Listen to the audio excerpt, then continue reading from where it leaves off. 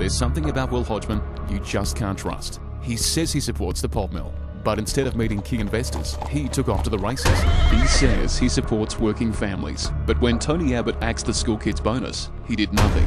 Now he claims he supports the NBN, but when the head of NBN visited Tasmania, he failed to turn up.